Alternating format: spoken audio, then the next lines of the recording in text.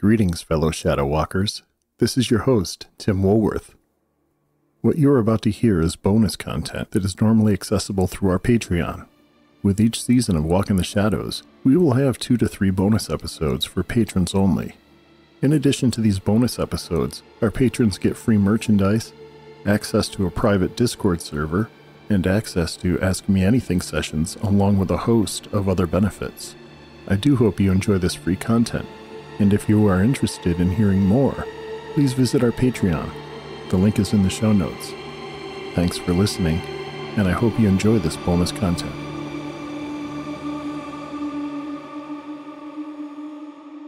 Welcome to our Walk in the Shadows second bonus episode for our Noisy Spirits series.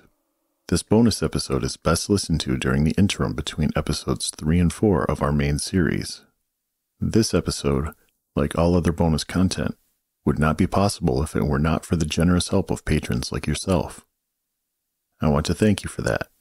Every dollar means a lot, because it brings us one step closer to our goal of being able to do this full time and continually churn out our high quality, well-researched content for you on a weekly basis. You were introduced to Harry Price in episode 2, and Dr. Nandor Fodor in episode 3 of our Noisy Spirits series. Both of these storied paranormal investigators worked on the same case at a lonely farmhouse on the top of Dalby Mountain on the Isle of Man. This isolated farmhouse, called Dorlish Cashin, had an exterior of slate and earthen mortar and an interior of wood paneling. Dorlish Cashin was located on a windswept, bleak, and foreboding land. The owners of the home, the Irvings, were a farming family that believed their home to be constructed somewhere around the year 1800. Subsequent geological study has revealed that the building's construction mirrored that of the Friary of Kirk Arbory on the Isle of Man, which was built around 1350. So either Dorlish Cashin is much older than thought, or it was built using ancient techniques that no one used in the 19th century. Regardless of age, there was a presence at Dorlish Cashin that is timeless in poltergeist lore. This case is so strange that it does not fully fit into the rubric established by parapsychical investigators for being a poltergeist case, even though it was investigated as such. Despite every aspect of this case being puzzling, the case in question is that of Gef the Talking Mongoose.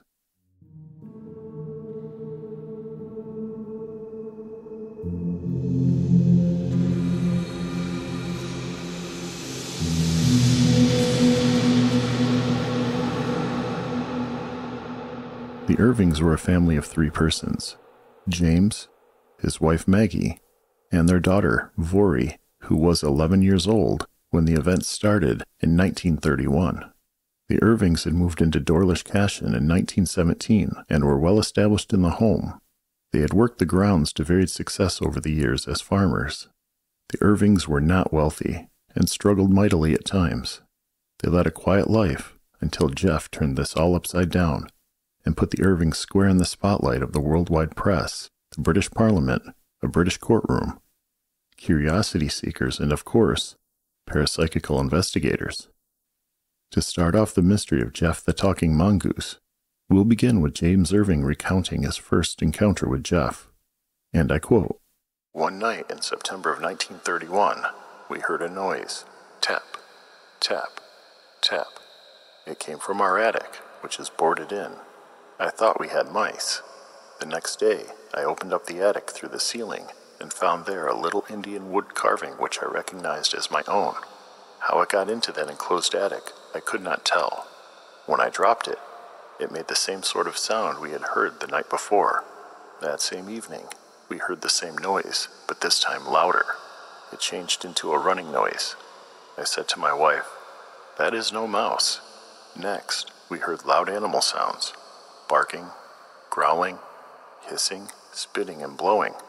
This was followed by a crack that shook the place and started the pictures on the wall swinging. By this time, we were sure some animal had somehow gotten into the attic, but that crack was strange. I didn't see how any animal could make it. While I was wondering this, something more happened that made us speechless with amazement and apprehension. That strange animal, whatever it was making gurgling sounds like a baby trying to talk for the first time. It sounded like this. Dama dama dama dama blom blom blom. Then followed a bark with a note of inquiry and pleading in it. I was stunned. Almost mechanically, I repeated the noises of various animals. Bow wow, dog. Meow, cat. And back from the somewhere came the same sound and the human word for it, in a shrill and high-pitched voice that issued from a very small throat indeed. I was carried away with wonder. Some animal was actually taking lessons from me, in human speech. It was too amazing to be true, not actually understanding or believing in the crazy thing I was doing. Nevertheless, I persisted, or rather, this insatiable little creature persisted. He seemed to follow me around inside the empty space between the walls and kept at me for lessons. He questioned me continually and incessantly. He seemed crazy for knowledge. One more question, Jim, his voice would implore me. Then I let you go to sleep. And in a few weeks' time, he spoke fluently, using all our words and phrases, and plenty of others that were strange to us. I could not help thinking that if Gef, as he wanted us to call him, knew how to speak all the time, and only pretended to learn from me lest he should scare us out of the house. But Gef denied this. He said, "For years, I understood all that people said, but I couldn't speak until Jim taught me." Over time, Jim realized that nothing could be hidden from Gef. He observed all things that happened in the house, and could hear even hushed conversations exceptionally well. One time the family was whispering amongst themselves in those early days after meeting Gef. The question of whether Gef was a ghost or not was raised. Gef replied, "I am a ghost in the form of a weasel. I shall haunt you with weird noises and clanking chains." Then a clanking sound emerged that was underwhelming, like a spoon being hit against an iron. Gef continually added to his mystery over the years. He proclaimed grand things about himself, such as, "I am a freak. I have hands, and I have feet, and if you ever saw me, you would be paralyzed, petrified, mummified, turned into a pillar of salt. I am the fifth dimension. I am the eighth wonder of the world. I can split an atom. I am the Holy Ghost." In the early days, there was tension between the Irvings and Gef. To try to put these tensions at bay, Gef threatened the family early on, saying that if the Irvings were kind to him, he would bless their home with good luck. Contrary to that, if the family were not kind to Gef, he would kill their entire poultry flock. He said that he wasn't evil, and he did not wish to inflict harm, but he could kill the entire family if he wished. Not having any of this, Jim tried to kill Gef with both rat poison and a gun. Gef saw these attempts and raged. The house shuddered with banging and thumping. A saucepan of water was overturned on the stove. Miscellaneous objects were thrown. Jim eventually realized that Gef was too wise. He could not be killed by any easy means. Plus, the Irvings had another worry. Gef demonstrated that he knew how to light matches. When put in consideration with Gef's earlier threats of hurting the family, they reasoned that if they continued trying to get rid of Gef, he could quite possibly burn their house down. Once an understanding was reached, Gef leaned into the Irvings a bit more. He was constantly asking the family to read papers and letters aloud so he could learn more of the human language. Now that an uneasy peace had been reached between Gef and the family, Gef considered the family as friends. Because he now trusted the Irvings, he started to make brief appearances. According to James Irving, the first appearance was when he laid out food for Gef. "I placed a saucer of stewed bilberries, sugar, milk, and bread on top of the staircase. Gef ate and spoke to me while eating. He showed me the shadow of his front paw, or hand, holding the spoon. Then he rattled the saucer and blew out the candle." On another occasion, Gef's fingers were made visible. He had instructed the family to go to a certain point in the house and look up at a slit in the ceiling. Gef's fingers slowly moved through the opening. Long curved nails attached to stubby, yellowish fingers appeared and then withdrew. In another event, in the dark, Gef allowed Maggie to touch him. She was able to pet fur and stick her finger in Gef's mouth without being able to see him. She said that, "My long finger seemed to fill Gef's mouth. His teeth were tiny and sharp. He drew a little blood from my finger. I was indignant. I said, 'I don't want blood poisoning here.' He answered impatiently, 'Go and put ointment on it.' his mouth seemed to be about an inch wide. Starting in May of 1932, he grew very fond of Vori. Once, when she was walking to a bus stop for school, Gef had overheard a local kid proclaiming that the Dalby spook was coming. Gef promptly hit that kid with a stone. Gef also provided for the family. He would hunt rabbits that the Irvings would use for pelts and food to supplement their meager income. He would leave strangled rabbits on the porch and tell Vori to fetch them after he had dropped them there by shouting he had got a rabbit. Vori's parents thought that maybe she was playing a trick and insinuated as such. Gef heard this, and it made him angry. As a result, when he hunted rabbits, he stopped dropping them on the porch and began telling Jim to go fetch them from the field after he had killed one. In addition to hunting, Gef was useful on the farm as he protected the poultry that he once threatened. The Irving family began to rely on Gef to protect their flock and also the sheep and geese that they kept. Gef told them that he would awaken them immediately if there were any threat to their livestock, or if someone were trying to break into their house. As he continued to listen to people who worked in the fields, Gef picked up more of the human language. With his newfound words, he would question Jim nightly as to their meaning. More importantly, Gef learned how to read. While no one is sure how Gef learned how to read, James Irving postulated that Gef had followed Vori to school and perched himself upon a tree branch and took in the lessons that Vori was learning on a daily basis. The entire Gef situation was getting profoundly weird.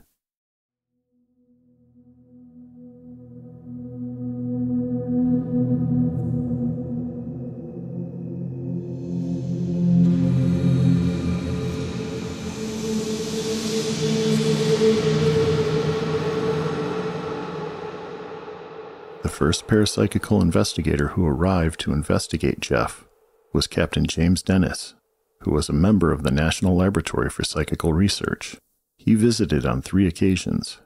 At first, he felt that this must be a joke. On the second visit, he wanted to find the solution to the case that had eluded him on his first visit. And on the third visit, he came to the conclusion that there simply wasn't a conclusion to be found. On one occasion, Captain Dennis was conversing with the family in the kitchen. At around 9:30 in the evening, the geese started honking furiously, something that they were akin to do whenever Gef made his way towards the house. Yet Gef did not announce himself until over an hour and a half later, after Vori had been sent to bed. Then it began. It started as an individual rap. Then, from seemingly all points at once, the rapping became furious and filled the air, which was then followed by a couple of loud bangs from Vori's bedroom door. The rapping stopped, and Gef screamed for them to go look.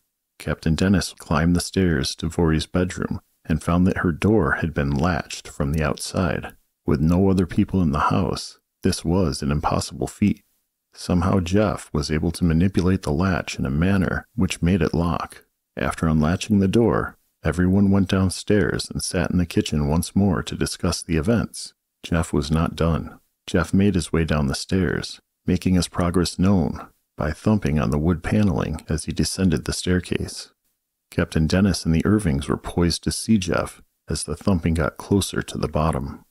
When the thumping was so loud that they thought Gef would emerge from the stairwell at any given moment, Captain Dennis leapt out of his chair and ran the couple paces to the bottom of the stairs, shining his flashlight up the stairwell expecting to see Gef. There was the sound of scurrying up the stairs and a loud bang. The captain saw nothing, even as Gef yelled out that he was a sly man. Gef later revealed that as he was fleeing, he ran into Vori's door, forgetting that it was closed, and that was the source of the loud bang. On one other occasion, Gef told Captain Dennis that he would throw pebbles at the window. Immediately afterwards, pebbles were hitting the window from outside, and Gef was ordered to stop so he wouldn't break the glass. It was then that the stones began falling on the roof. Captain Dennis could not figure out how Gef was talking in the house, but the otherworldly rain of stones was occurring outside at the same time. So he asked Gef how he accomplished this feat. Gef simply replied, "That is Hindu magic." After these events with Captain Dennis, he would no longer cooperate with any investigator. He would not come down for Harry Price, who was at the house for one day, nor during the course of the 1 week that Nandor Fodor was staying at the house as an investigator.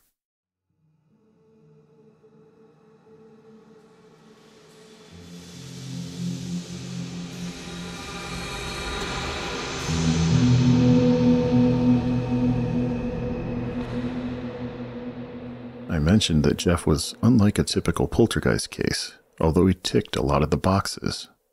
The evidence for Gef being a poltergeist included there being an adolescent in the home, scratching at first, and then eventually building to rapping, banging, thumping, and cracking to the point where the house shuddered. There was stone throwing. There were flying objects and object manipulation, strange sounds, fire starting, biting, and speaking. But there are other things that fell outside the realm of the poltergeist, and this is the evidence which is exceptionally weird. Parts of Gef were able to manifest, albeit briefly and only a couple times. He interacted with the family every day and held conversations. He killed rabbits for the family. He had left paw prints and dust, and he ate food, including an incident where he vomited carrots under Jim and Maggie's bed. Most importantly, he self-identified as an animal. You can easily see why this left investigators wanting. Gef had the hallmarks of being both a poltergeist and a physical entity. In the end, Dr. Fodor did not believe that Gef was a poltergeist or a spiritual entity. His reasoning was that, primarily, none of the family members were psychic. Secondarily, Gef exhibited no truly supernormal powers or knowledge, despite occasionally giving the impression that he did. It should be noted that Gef himself claimed that he was an earthbound spirit, and at another time, a ghost in the form of a mongoose. And finally, Gef had been seen and touched, and he consistently appeared in the guise of a small furry animal. Dr. Fodor explained that poltergeists are always invisible. Gef never claims to be without animal form. He eats, drinks, and sleeps. He leaves teeth marks in the butter in the larder and in the fat of the bacon. He catches rabbits and performs various other services for the family. Poltergeists are an unmitigated affliction. Gef is an asset. Fodor wrapped up his study of Gef by saying that all the probabilities are against it, but all the evidence is for it. He showed himself as an animal. He has the abnormal hearing, eyesight, and suspiciousness of an animal. Remarkable animals are known to have existed before Gef. The Eberfield horses could extract cube roots and communicate thoughts by striking in code with their hoofs. Dogs have been taught to read and spell. Birds can speak the human tongue, but never has there been an animal as remarkable as Gef. Do I believe in him? I have examined the evidence. I have tried all the possible solutions I could think of. None of them answers the case. All the evidence is in favor of Gef's being a talking animal. I have not seen him. He did not talk to me. He claimed to be an animal. I cannot disprove that claim. In lieu of more positive information, and because I have not been, in all honesty, able to deny Gef, I am forced to, if not accept, at least not negative his own quaint definition of himself. I am just an extra clever little mongoose. Personally, I find this to be problematic, as speech is not something just any animal can learn, let alone in the span of a few days. Yet Gef learned human language in a few days, fluently, and then was able to read. This is absurd, both scientifically and paranormally. From a scientific perspective, the vocal cords and associated biology of the mongoose have never evolved that way. From a paranormal aspect, there is no modern case where a creature has been able to vocalize as Gef has. And to be honest, I am not wholly sure what Gef was. Over the years at Dorlish Castle, there were numerous visitors who heard Gef's voice.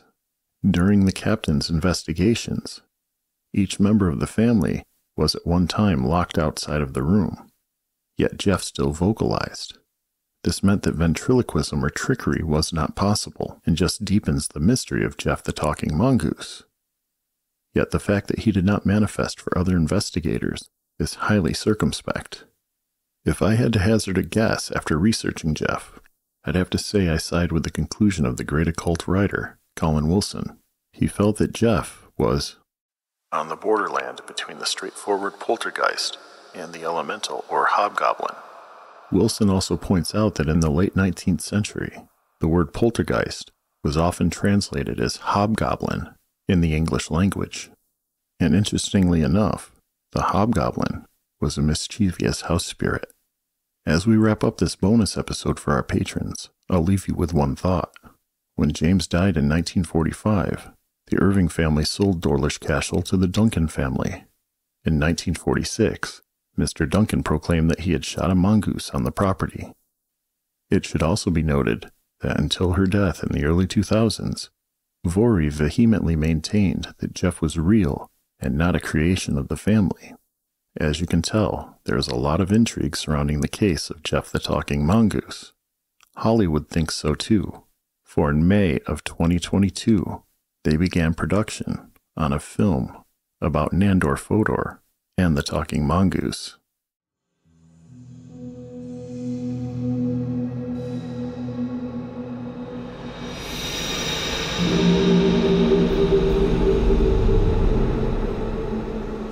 Thank you for your time spent walking in the shadows with me. I know your time is valuable, so I really appreciate you being here, in this moment. This bonus episode was researched, written, and produced by me, Tim Woolworth. The audio wizardry is courtesy of our engineer and fellow explorer of the unknown, Joshua Shawn at Zero-G ITC. Hopefully, this episode made a little bit of our paranormal world more normal for you. As always, if you have any personal anecdotes, observations, or alternate explanations you would like to share on this or any other topic we've covered, or just maybe you would like to drop a note to say hi, you can always reach us via our email, contact@walkintheshadows.com. Once again, that's contact, spelled CONTACT, @walkintheshadows.com. If you think what Walk in the Shadows offers is a valuable service for sating your paranormal curiosity, subscribe and review this podcast. And please, tell a friend. It really does help. If you want to learn more about this podcast or myself, please visit our Walk in the Shadows website. The link is in the show notes. On our website, you can find all of our social media accounts and our mailing list. Until next episode, may you and yours be healthy, prosperous, and treated with kindness by everyone you meet, both in the light and in the shadows.